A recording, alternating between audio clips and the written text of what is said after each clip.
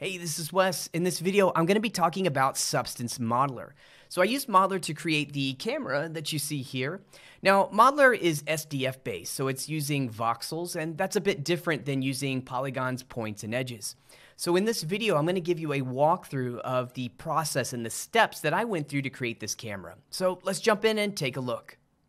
I'm going to begin by blocking in the base of my camera body. So I start with clay and some primitive shapes, and here you can see I'm using a cube, I'm rounding, adding a little bit of fillet, and now we get this kind of rounded cube base. And I set my resolution, and then I go into my smoothing with mirror symmetry, and now I'm just going to smooth all the edges. I don't want this to look as blocky as it does, so using smooth, I can just smooth out these edges, get a little bit more of a rounded look. So now I'm going to jump into my inflate tool, and I'm using the gizmo. I'm going to position the gizmo, and now I'm just going to inflate this corner. So this just gives me a little bit of variation here to the overall grip of the camera. So once that's done, every time I've done some type of deformation, I'm going to run in and use a smooth to smooth out any artifacting and just get some really nice transitions to my core shapes. So now that that's done, I'm going to use another deformation tool called warp. And now you can see that I'm using my gizmo again. I'm just reorienting everything here in my scene. And what I want to do is just add a little bit of a curvature here to this overall camera body. So I'm increasing the gizmo, holding down spacebar, and then pushing that out on the x-axis. Again, as you'll see me do over and over, every time I do some type of deformation, I run in and use a smooth. Now here I'm using the warp tool once again. And on this core body, I'm going to pull out some additional shape. Now, you'll notice here that what I'm going to do is I want this to have a bit of a bevel or a slope transition. So I used hardness on that warp and pulled it out. And you can see how this gives me a plane change from the core shape to where the housing area for the lens is going to be. And like I said, again, I'm running into smooth, smoothing out any of those artifacts. But using that hardness mode gave me that really nice shape transition there. So now I'm using the eraser tool, and I'm going to punch a hole here. I'm starting to build out the overall housing for where I want the lens. So you can see here that I'm now using my cylinder, and I'm going to use thickness. Thickness is going to basically, create a hollow piece of geometry. It's just going to give me a thick edge. This is going to be great. So I'm going to position this around the edge, and then I'm going to use what's called our split tool. Split tool is a function of the eraser tool, and this is awesome because it allows me to not only cut a hole, but as you can see here, it pushes out that geometry into its own layer. This is great for creating rings and panels and things like that on different types of surfaces. And then once that's done, I usually run a smooth just to kind of smooth everything out. So now I have that nice kind of ring just using split. So next, I'm going to continue working on the lens. I start, as always, with a basic primitive shape. We're going to kind of block in this shape. Sometimes I go into eraser mode because I like this overlay. Just allows me to kind of see or gauge the size of my clay tool as it relates to the shapes that I'm going to be compositing it with in the background. And so here I have my shape. You can see that I'm using taper. I'm just kind of tapering this in. There's a lot of parameter controls that you have on each one of these clay primitives. So be sure to check those out. So here you can see that, I did a little bit of taper, used a bit of fillet, so that I could get a nice little bevel edge. Anytime you can add beveling on the edges, that's great because it really helps catch the light, really helps to sell that render and make products look a bit more realistic. So I, again, had a little bit of trouble there, but you can see that I've now finally getting into creating that shape. That's that fillet I was just talking about. So hit spacebar. Was able to create that geometry and then just pulled out another version of that. Now I'm doing it all in its own layer because what I want to do is I want to fuse all of these elements into one piece. And that's one of the things that's great about Modeler is you can take pieces and the clay is in the same layer. You hit spacebar and it just fuses everything together. So now that piece of geometry is one shape. So here again, I'm going to use my erase tool. Let's cut a hole. So this is the housing for where the lens is going to be. And so there you can see that I have that one piece and I've cut a hole into it, switched over to my clay tool. Modeler will always remember the shape that you're working on when you swap between eraser and clay. That's super handy, especially when you're cutting and creating geometry based on that same shape. So here I'm creating the actual lens itself. And this is the two parts of the lens because this is what's actually going to control, the zooming mechanism. So again, just grouping my parts together, positioning, moving them into space just to keep everything, positioned the way I want. And so now I'm going to start creating a hole in this area, which is going to allow me to create where the actual glass lens is going to be. So again, use the eraser to punch a hole into here. I'm adding just a little piece of clay. And now what you'll see me do here is just cut a hole. And then I'm going to create yet another piece of geometry. I jump this one out onto its own layer, add a lot of fillet, reduce that thickness. Now, the reason I'm doing this here is because I want to have this fillet to create this nice kind of curvature that's really perfect for this lens piece, especially when we add a material that has any refraction to it. So now I'm just going to go in and just set my resolution for each one of these pieces. Just make sure things line up the way that I need them to, and slight little tweak here and there, and I'm ready to go. So at this point here, I've pretty much finished out the lens. Now you can see that I'm going to be adding an extra little detail here. So again, using the clay tool, I'm grabbing this cylinder primitive and just kind of positioning this guy.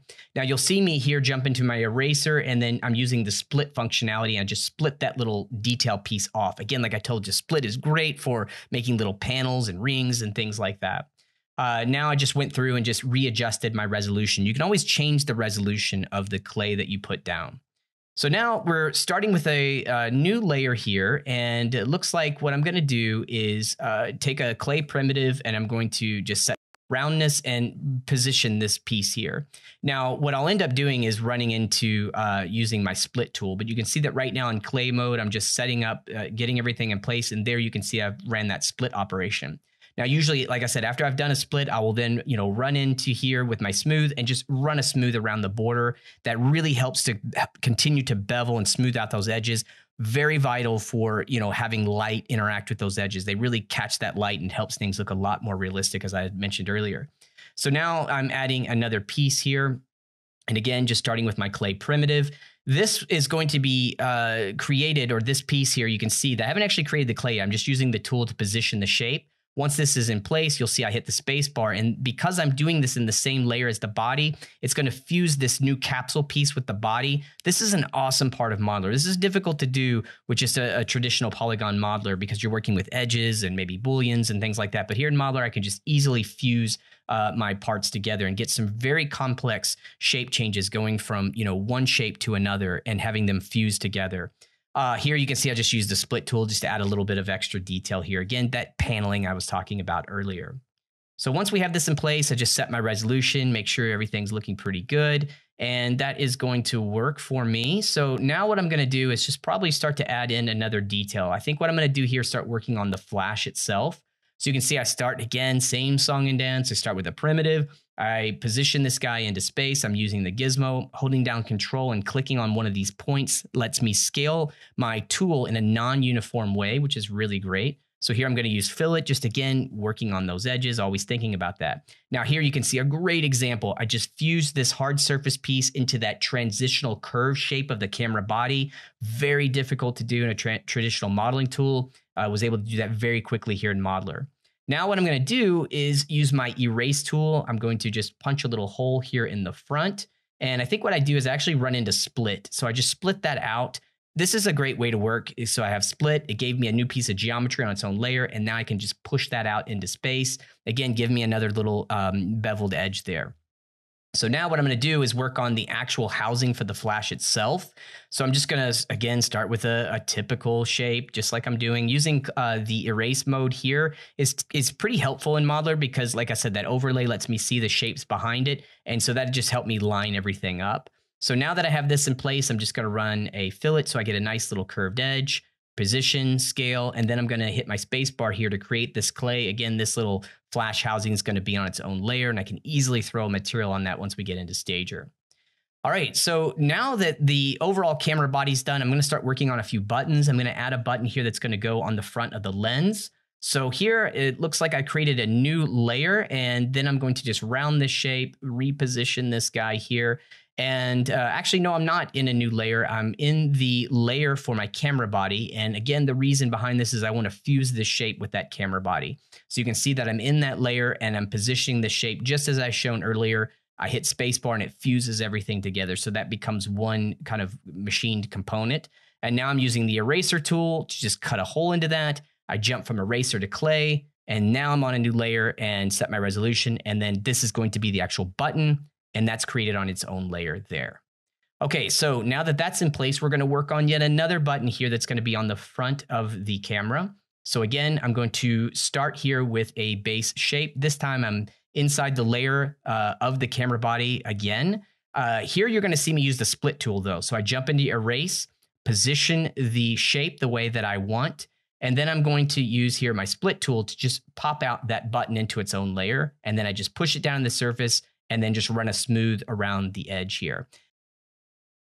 So now I'm just taking a look at the overall shape. We need to create that eyepiece here for the back of the camera. So this is going to be a fused piece as well. So you can see, same thing I've been showcasing throughout this demo. We're just going to add a shape. We're going to create a fillet. Then we merge it down just by hitting a space bar. And then I just run a smooth around the edge to get a really nice kind of soft transition for that piece. Now, once I have that done, I jump over to my erase tool and we're going to cut a hole here for this little eyepiece. And then I'm just going to create just another piece of clay on a new layer. You always create things on a new layer because if you don't, and they're all in the same layer, the geometry is always going to fuse together. So that's why you want to create certain parts on their own layers. Okay, so we have all this set. Now, the thing that I'm going to do next is you see that I took a cube and I made it super thin and I'm going to place this right into the middle of the body. And then I'm going to run split on this. The reason I'm doing this is because I want to basically split the camera body into two halves. We have a front and a back, and I want this to look like a nice kind of machined piece where the front and back are now assembled together. And you can see that I was able to do that very easily with split. Now, here you can see I'm back to working on that button. Here, I duplicate the button, hitting Control D, I scale it down, and I mark this as a Boolean operation and then apply it to the previous button I had. That cuts a hole. Now I can take my cutting object, my Boolean object, turn that off as a Boolean object, and now you can see that we were able to quickly create that little ring. And then here I'm just going to rotate the button and just push it down inside of the actual button housing. And there we go for that button. So now what I'm going to do is I'm going to start working on creating some holes for the camera body where we're able to put the screws. So as I was mentioning earlier, when I use that split function to, cut the camera body into a front and a back, now we have this nice transitional element here for that where we were able to split out that piece. But now I want to create some holes for where their screws are going to be. So what I'm doing here is I'm creating a new layer. I'm creating several of these little cylinder pieces and then just duplicating them. So you'll see I hit the clay, hit spacebar to create the clay, and then I move the shape. Now I'm marking them as a Boolean object, and then I'm just subtracting this from the camera base. So now we have these little holes where I can now put the screws or the hardware that's going to hold the front and back together. So once again, I jump out on a new layer, starting with my cylinder.